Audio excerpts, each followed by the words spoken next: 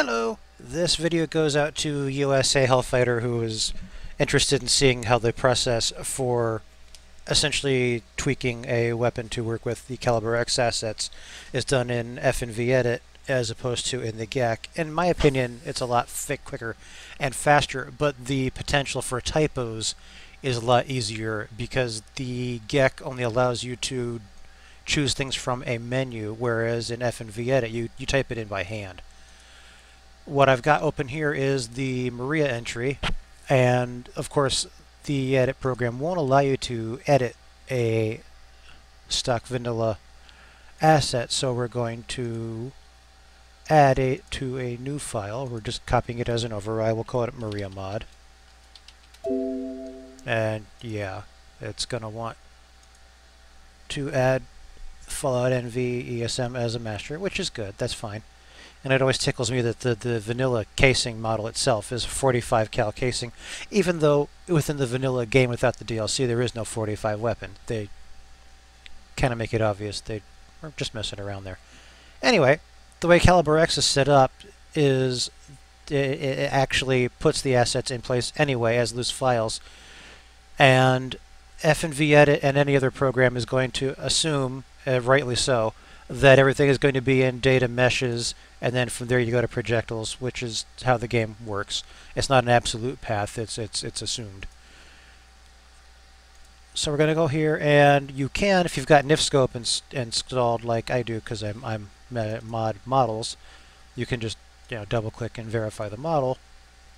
But if not, and you have the GECK installed instead, you can just open it with the GECK. And it's going to take a while, but it will load up just the model without having to load any mods themselves or whatever, and it'll just show you the model.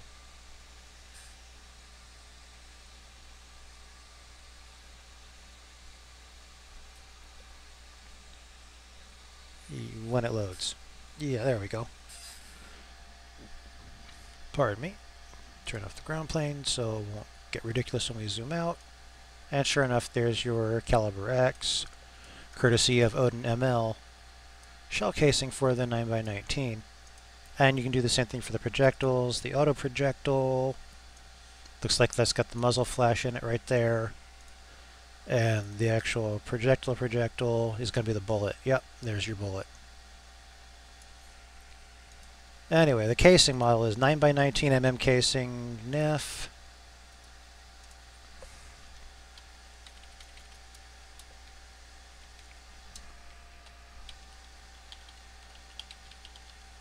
And here's where the potential for an error comes in that the GECK doesn't introduce. But if you trust yourself, 9x19 mm casing.nif, sure enough. Another way to do it, you could go in and technically rename the file, hit Control-C for copy, go back to FNVEdit, and if I accidentally, blank that spot out, and then hit Control-V, well, there you go. And you can just copy and paste from Windows itself. That's the casing. The projectile is going to be here, and this one, for this one, we're going to actually need to do one more step.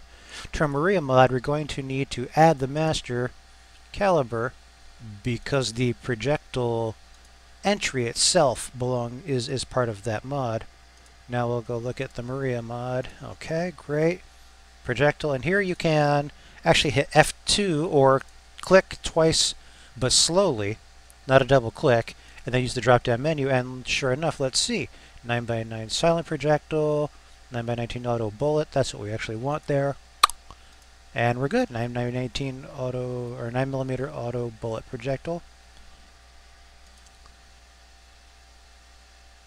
No, that must have been the vanilla. We want 9x19mm projectile. Oh, I see.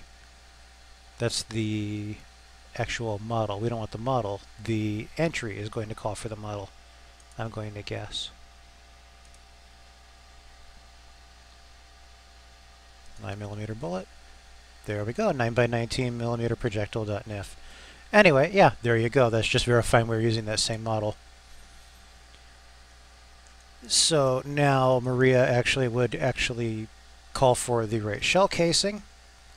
and the correct projectile when you fire the weapon. And that's pretty much it.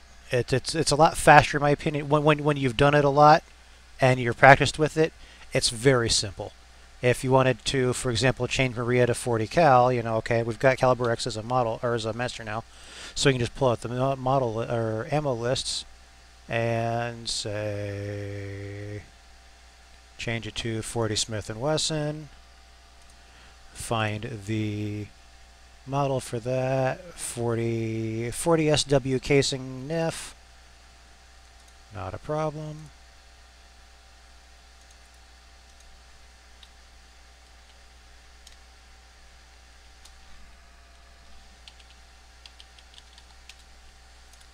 And I'm going to guess that there is a 40 cal projectile as well. That's probably going to be named similarly. What do you know? 40 Smith & Wesson silent projectile or an auto rifle or automatic projectile. There you go. And this is one place where the way they did things in Fallout 3 actually made more sense, because you can't change a projectile within a weapon. So if you attach a suppressor mod to the weapon, it's not going to change the projectile. You would actually want to create out of Workbench a separate model of the weapon to have a different projectile for the suppressed bullet. But anyway, there you go. That's changed the ammo list, the casing, and the projectile. And if you wanted to, you could, you know, since you're here, you could say, well, you know, 40 Smith & Wesson does a little more damage than a 9mm, so you could change that to, you know, say 23 or something.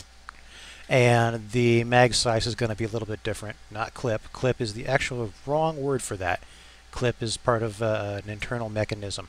A magazine is what you want. It's a detachable magazine. We'll say it's an 11-round mag.